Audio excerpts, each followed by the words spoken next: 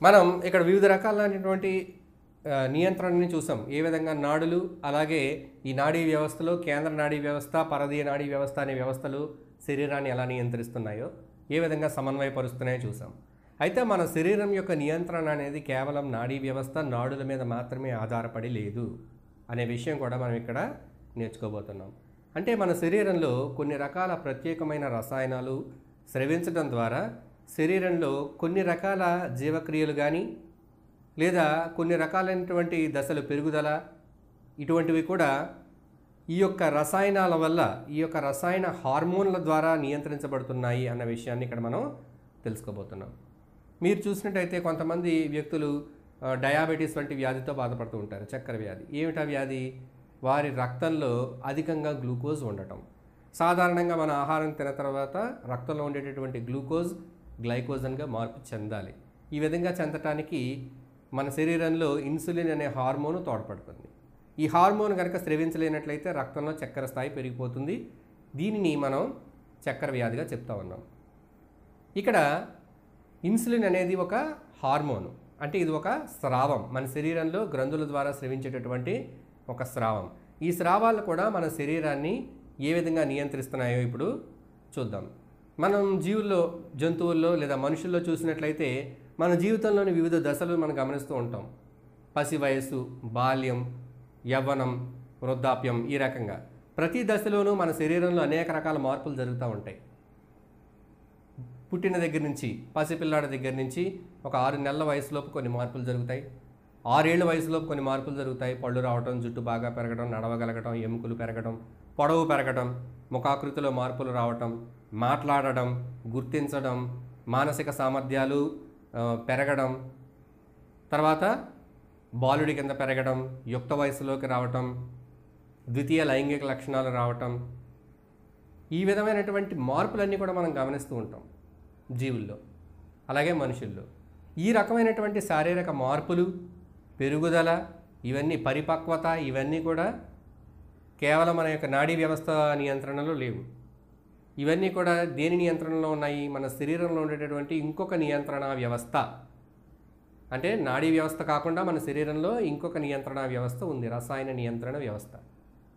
ఈ వ్యవస్థ ద్వారా ఇటువంటి మార్పులన్నీ కూడా మన శరీరంలో జరుగుతున్నాయనే విషయాన్ని ఇప్పుడు మనం తెలుసుకోబోతున్నాం.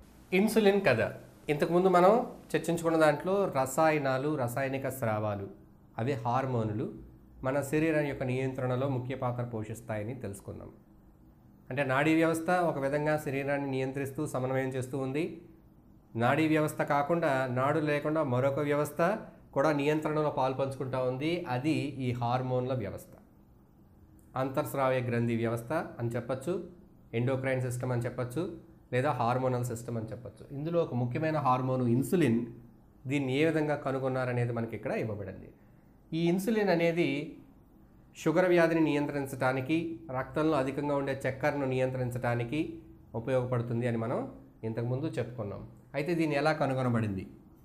మొట్టమొదటిగా 1868 సంవత్సరంలో జర్మనీకి చెందిన ఫ్రీబర్గ్ యూనివర్సిటీలోని పాల్ లాంగర్హాన్స్ అనే శాస్త్రవేత్త, ఈయన క్లోమ గ్రంథి, అంటే మన జీర్ణాశయంలో చిన్న ప్రేగు దగ్గరగా, అంటే మన యొక్క జీర్ణాశయం, ఈ జీర్ణాశయం చిన్న ప్రేగు మొదలైన తర్వాత అక్కడ ఈ క్లోమం కానీ, ప్లేహం కానీ, ఇక్కడ ఉన్నటువంటి ఈ కాలేయం కానీ మొదలైనటువంటి గ్రంథుల నుంచి వచ్చే నాళాలన్నీ కూడా చిన్న ప్రేగుకి జత చేయబడి ఉంటాయి.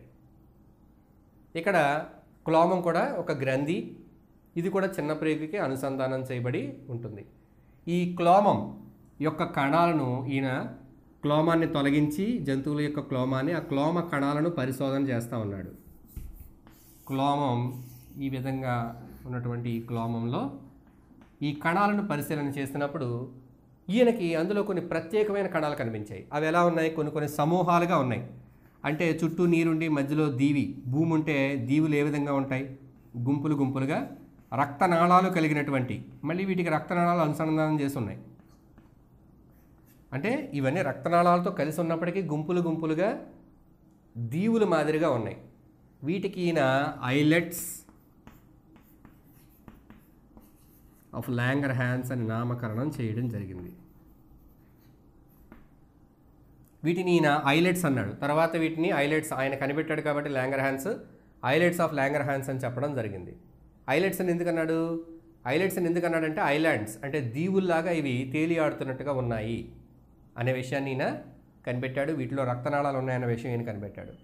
అయితే వీటి ప్రాముఖ్యత ఏమిటి అనే విషయం ఆయనకి తెలియలేదు. అంటే ఈ వీటిలోంచి ఎటువంటి స్రావాలు వస్తున్నాయి, వాటి విధులు ఏమిటి అనే విషయాలు తెలియలేదు. కానీ ఈయన ఈ ప్రత్యేకమైన కణాలను గుర్తించాడు. వాటిని ఐలెట్స్ ఆఫ్ లాంగర్హాన్స్ అని చెప్పడం జరిగింది. తరువాత కాలంలో మిగిలిన శాస్త్రవేత్తలు వీటిపై ప్రయోగాలు నిర్వహించసాగారు. ఈ ప్రయోగాలు చేసేటప్పుడు జంతువుల యొక్క క్లోమాన్ని తొలగించినప్పుడు క్లోమాన్ని తొలగించడం ద్వారా ఏమవుతుంది? ఈ ప్రయోగాల్లో ఆ జంతువుకి షుగర్ వ్యాధి లక్షణాలు కనబడతా వచ్చాయి. అంటే చక్కెర వ్యాధిలో వచ్చినప్పుడు మనిషికి ఏ లక్షణాలు ఉంటాయో జంతువు యొక్క క్లోమాన్ని తొలగించినప్పుడు అయ్యే లక్షణాలు కనబడడం అనేది వీళ్ళు గమనించారు. గమనించడం ద్వారా వీళ్ళు ఏం తెలుసుకున్నారు? చక్కెర వ్యాధికి ఈ క్లోమమే కారణం. అయితే చక్కెర వ్యాధికి అసలు కారణం, అసలు ఈ క్లోమం నుంచి ఎటువంటి ఇక్కడ సమస్య వస్తే ఈ చక్కెర వ్యాధి వస్తుందో పూర్తిగా తెలియలేనప్పటికీ క్లోమమే ముఖ్య కారణం అని తెలుసుకున్నారు. తర్వాత ప్రయోగాల్లో ఈ క్లోమం నుంచి వస్తున్నటువంటి నాళం, క్లోమరస నాళం అంటే క్లోమరసం చిన్న ప్రేగులోకి వెళ్ళాలి. చిన్న ప్రేగులోకి వెళ్ళేటటువంటి నాళాన్ని వీళ్ళు ఈ నాళాన్ని బంధించారు, కట్టేశారు.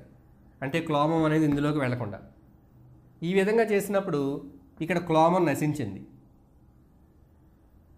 కానీ క్లోమరసం ఏది ఇందులోకి ప్రవేశించలేదు, చిన్న ప్రేగులోకి ప్రవేశించలేదు. కానీ ఇక్కడ ఉన్నటువంటి ఐలెట్స్ అనేవి లాంగర్హాన్స్ పుటికలు లేదా ఐలెట్స్ ఆఫ్ లాంగర్హాన్స్ ఇవి యాక్టివ్గానే ఉండి ఆ జీవిలో ఎటువంటి చక్కెర లక్షణాలు కనిపించలేదు.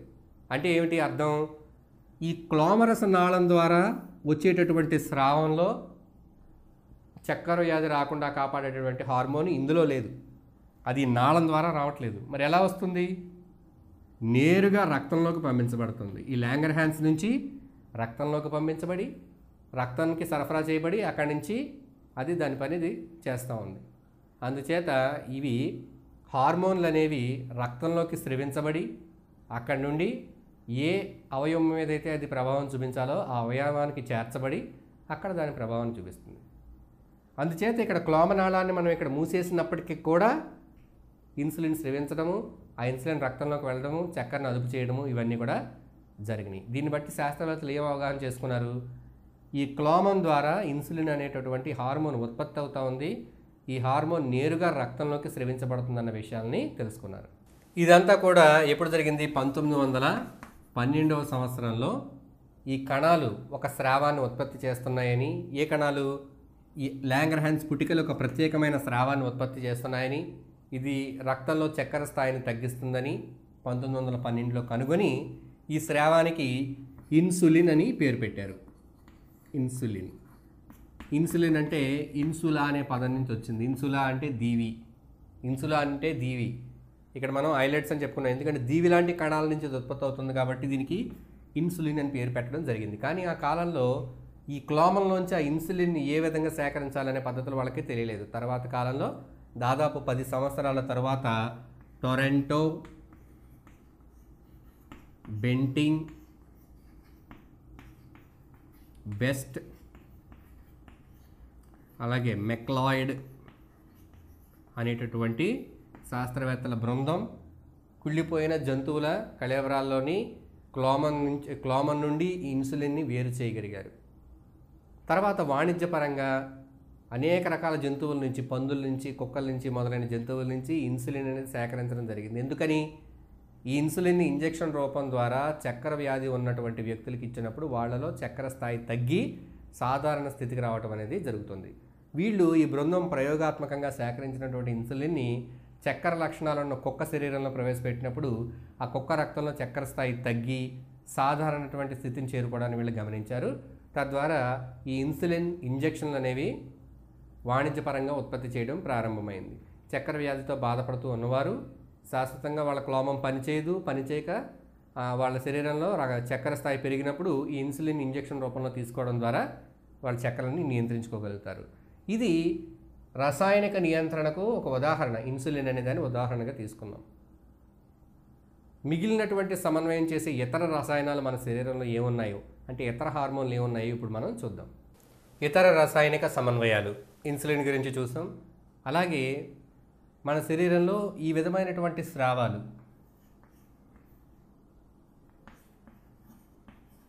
అనేకం ఉత్పన్నం అవుతూ ఉంటాయి.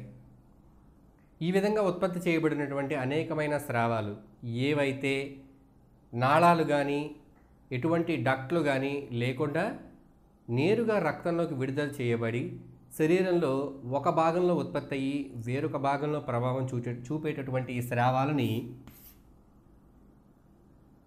స్టార్లింగ్ అనేటటువంటి శాస్త్రవేత్త వీటికి హార్మోన్లు అని పేరు పెట్టాడు.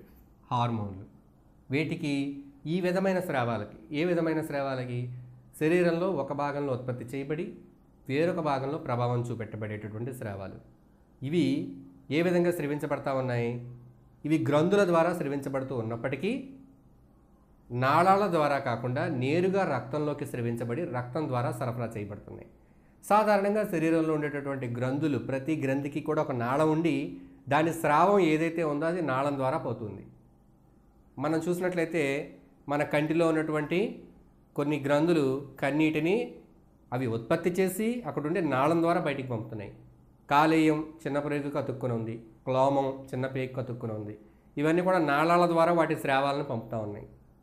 అలాగే ఇవి స్రవించేటప్పుడు ప్రతిసారి కూడా ఒక పర్టికులర్గా, అంటే ఒక నిర్దిష్టమైనటువంటి అక్కడ వాల్యూమ్తో కానీ లేదా ఒక నిర్దిష్టమైనటువంటి కొలతతో కానీ ఈ స్రావాలని స్రవించడం జరుగుతూ ఉంది.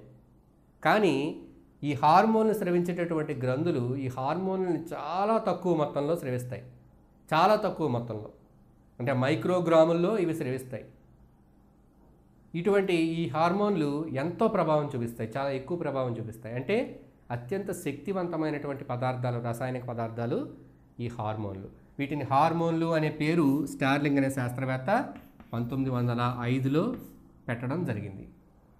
ఈ హార్మోన్ల గురించి ముఖ్యంగా దీనికి శరీరంలో మిగిలిన స్రావాలకి ఉన్న తేడాలు మనం చూస్తే, మిగిలినటువంటి లాలాజలం ఇవన్నీ కూడా గ్రంథులతోనే స్రవించబడుతున్నాయి. కానీ లాలాజలాన్ని మనం హార్మోన్ అని చెప్పలేం. ఎందుకని చెప్పలేం? లాలాజల గ్రంథుల ద్వారా స్రవించబడతా ఉంది. ఈ లాలాజలం అనేది లాలాజల గ్రంథుల నుంచి ప్రత్యేకమైన నాళాల ద్వారా స్రవించబడతా ఉంది, అధిక మొత్తంలో స్రవించబడుతోంది. కానీ హార్మోన్లు అలా కాదు. హార్మోన్లు చాలా కొద్ది మొత్తంలో నేరుగా రక్తంలోకి విడుదల చేయబడతాయి. ఈ విడుదల చేయబడినటువంటి ఈ హార్మోను టార్గెట్ ఆర్గాన్ ఏదైతే ఉందో, అంటే ఏ భాగంపై, ఏ అవయవంపై అది చర్య జరపాలో, ప్రభావం చూపించాలో ఆ అవయవాన్ని చేరుకున్నాక కేవలం ఆ అవయవం మీద మాత్రమే ప్రభావం చూపిస్తాయి. అది హార్మోన్ల యొక్క ప్రత్యేకత. మరి ఈ హార్మోన్లు మన శరీరంలో ఏ విధమైన నియంత్రణ, సమన్వయాన్ని తీసుకొస్తున్నాయో ఒక ఉదాహరణ చూద్దాం. మన శరీరంలో ఉండేటటువంటి ఎడ్రినలిన్ అనేటువంటి ఒక హార్మోను మనకి కొన్ని ప్రత్యేకమైన పరిస్థితుల్లో, అంటే ఏదైనా సడన్గా మనం భయానికి గురైనప్పుడు, ఒక క్లిష్టమైన పరిస్థితుల్లో మనం పోరాటం చేయవలసి వచ్చినప్పుడు, లేదా ఆ ప్రమాదం నుంచి తప్పించుకుని పారిపోవలసి వచ్చినప్పుడు మన శరీరంలో కొన్ని మార్పులు అవ్వడాన్ని మనం గమనిస్తూ ఉంటాం. ఏంటి ఆ మార్పులు? మన శరీరంలో గుండె వేగంగా కొట్టుకోవటం, హృదయ స్పందన పెరగటం, మనం శరీరంలో వేడి పుట్టడం, స్వేదం చెమట పట్టడం, నాడీ స్పందన పెరుగుదల, ఊపిరి ఎక్కువగా తీసుకోవటం, మూత్ర విసర్జన, మల విసర్జన, ఈ రకంగా. అలాగే చర్మంపై వెంట్రుకలు నిక్కబొడుచుకోవటం. అంటే ఒక సందర్భంలో ఒక పిచ్చి కుక్క ఏదైనా మనల్ని సడన్గా తరుగుతూ వచ్చిందనుకోండి, ముందుకు వచ్చిందనుకోండి, మనం భయపడతాం, పారిపోవాలనుకుంటాం. పారిపోవాలనుకున్నప్పుడు మన శరీరంలో ఈ మార్పులన్నీ జరుగుతున్నాయి. ఎందుకు ఈ మార్పులన్నీ జరుగుతున్నాయంటే మన శరీరంలోకి ఒక రకమైనటువంటి నియంత్రణ చర్య జరుగుతూ ఉంది. అధికంగా ఊపిరి తీసుకుంటున్నాం. ఎందుకని? మనం ఆ చర్య చేయాలి, పారిపోవాలి లేదా పోరాడాలి. ఇది చేయాలి అంటే మన శరీరంలో అధికంగా శక్తి అవసరం కాబట్టి మనం శ్వాస తీసుకుంటూ ఉన్నాం. ఇదంతా కూడా అనియంత్రితంగా మనం జరుగుతూ ఉంది. ఎవరు చేస్తున్నారు ఈ చర్యలన్నీ? ఎవరు నియంత్రిస్తూ ఉన్నారు? మనలో ఉన్న హార్మోన్లు. అధికంగా మన యొక్క హృదయ స్పందన పెరుగుతూ ఉంది, గుండె వేగంగా కొట్టుకుంటుంది, ఎక్కువ రక్తం సరఫరా చేస్తుంది. ఎందుకని సరఫరా చేస్తుంది? మన భాగాలకు ఎక్కువ రక్తం కావాలి, ఎక్కువ గ్లూకోజ్, ఆక్సిజన్ కావాలి. ఎందుకంటే పారిపోవాలంటే పరిగెట్టాలి కాబట్టి. అంటే మన శరీరాన్ని సన్నద్ధం చేస్తూ ఉంది. మీరు గమనించవచ్చు, కోడి పందాలు జరుగుతున్నప్పుడు మీరు ఆ పందాల్లో ఉన్నటువంటి కోళ్ళను చూసినట్లయితే వాటి మెడపై వెంట్రుకలు నిక్కపరుచుకోవడాన్ని మీరు గమనిస్తూ ఉంటారు. అంటే జంతువులు పోరాడుతున్నప్పుడు కానీ, భయపడి పారిపోతున్నప్పుడు కానీ వాటి శరీరంలో కొన్ని విధమైనటువంటి మార్పులు మనం గమనిస్తాం. ఇటువంటి మార్పులన్నీ ఈ హార్మోన్ల వల్ల జరుగుతూ ఉన్నాయి అనేది మనం గమనిస్తూ ఉంటాం అన్నమాట. ఈ రకంగా హార్మోన్లు మన శరీరంలో వివిధ పరిస్థితుల్లో మన శరీరంలో వివిధ భాగాలనైతే కానీ కండరాలనైతే కానీ వీటన్నిటిని సమన్వయపరచడంలో తోడ్పడతాయి. మన శరీరంలో వివిధ రకాల రసాయనిక మార్పులు తీసుకొచ్చి శరీరాన్ని ఒక ప్రత్యేకమైనటువంటి పరిస్థితికి సన్నద్ధం చేయడంలో సహాయపడతాయి.